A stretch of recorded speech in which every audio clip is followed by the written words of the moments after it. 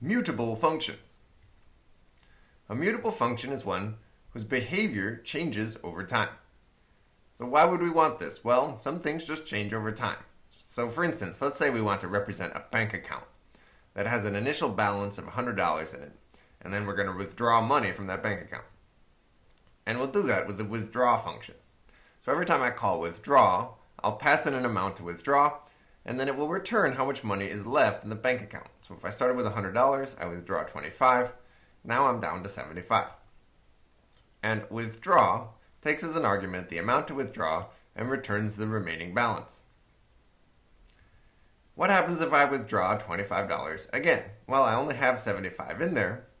A second withdrawal of the same amount should give me a different remaining balance. $50 left over. Now this is new, right? Usually we write functions that are pure functions. Every time you give it the same input, you get the same output. But withdraw isn't like that at all. It's a non-pure function where when we give it 25 twice, we get two different numbers back. So it matters what order we call this thing in and how many times we call it and all of that to figure out its behavior. So we have a different return value. That's a big deal.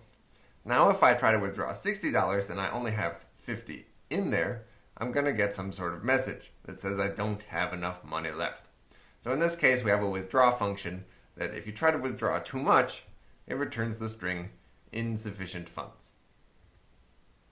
But I can still withdraw $15 and then I have 35 left. Okay, so somewhere in this program, a balance is being stored. And that balance is part of the bank account. And so we're actually going to store it in a very special place within the function. So the way withdraw gets created is that we call a higher order function makeWithdraw, pass in the initial balance, and then the parent frame that's created for this function, so it's the frame for makeWithdraw, will hold that balance for us. And then that balance will get decreased every time we call the withdraw function that was returned by makeWithdraw. Okay, so a function, remember what a function is. A function has a body and a parent environment. It's the parent environment that's going to hold the data associated with the function. And the body never changes. That's just the lines of code that happen every time we call the function. So I'm going to do things totally backwards. I'm going to show you the environment diagram, and then I will actually show you the code. So here's the environment diagram. I create makeWithdraw, which is a function that returns withdraw function. So it creates bank accounts. And when I call makeWithdraw, well then, I bind balance to the initial balance. And then I create a withdraw function, which will withdraw from this balance. And then I'll return that function, bind it in the global frame to the name withdraw, and I've called withdraw 2 times here. So withdraw is a function with a parent frame, and the parent frame holds the balance for what's left available to withdraw. So the parent contains all the local state that we need. Notice this balance isn't in the global frame. It's tucked away in this parent frame of the withdraw function. Now, every time I call withdraw, I'm actually going to change the balance. So what you're seeing here is the balance left over when I started with 100, and then I took out 25, and then I took out 25 more. And all calls to the same function have the same parent. Here we called withdraw twice, this withdraw function. We called it twice, had the same parent both times because that's how our environment system works. And so they both have access to the same balance, and they're both decreasing the same balance. So the first time we decreased it by 25, we had 75 left over. The next time we decreased it by 25, we had 50 left over. So that's the mechanics of how we're going to hide information inside of a function, is by putting it in the parent frame. Okay, now we're going to move on to looking at the code that actually does this. So remember how local assignment works. Here's an example from early on in the course where we computed the percent difference between x and y. When we worked through this example, we saw that the difference was bound in the current frame, not up here in the global frame. Because we had this execution rule for assignment statements, which went, evaluate all expressions on the right of equals from left to right, and then bind the names on the left to the resulting values in the first frame of the current environment. That's local assignment. We've been doing this all throughout the course. Now we're going to do non-local assignment. So non-local assignment means that you can have some persistent state. Here's the definition of make-withdraw that enabled the example I showed you earlier. Make-withdraw takes a balance, that's the initial balance for the bank account, and it returns a withdraw function with the starting balance specified. It does so by defining a withdraw function, which is going to get returned. You withdraw a particular amount every time. You do it by declaring balance to be non-local. So this is a new kind of statement that we haven't seen before. It starts with non-local, then it says balance. And balance is a reference to this name, which appears in an enclosing scope. So it's not within this function we're defining, but instead it's in this outer function.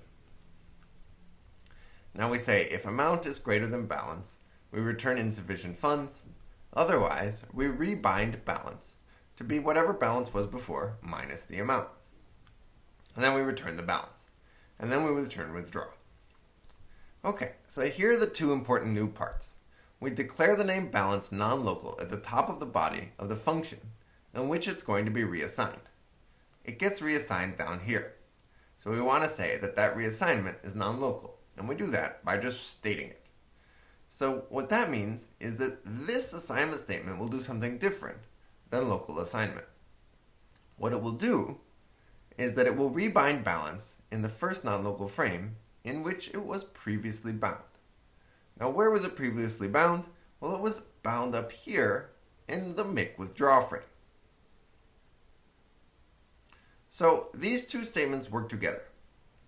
Balance does the right thing only because it was declared to be a non-local name early on, and therefore future assignment statements to it will rebind it not in the local frame, but in the non-local frame.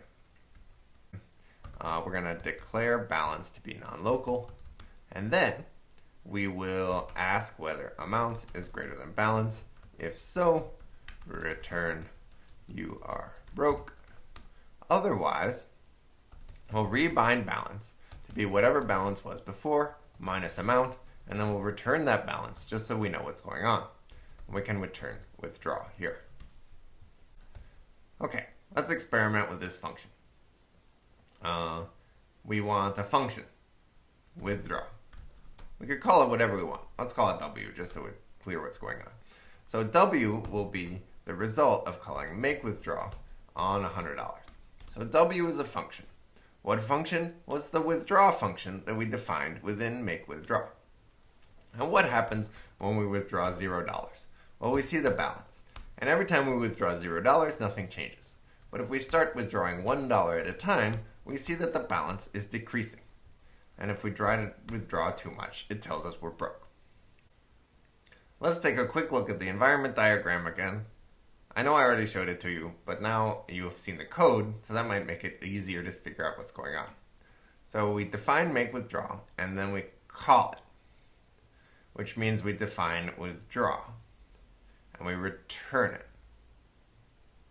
Okay, so now we have a withdraw function whose parent is the make withdraw frame with a balance of $100. Now we withdraw, which means we call withdraw. The parent of this frame is the make withdraw frame. So whenever I look up balance, I'll find that it's 100. We don't need this non-local statement in order to look up balance. The only thing we need it for is in order to change balance. This is about mutation of non-local values.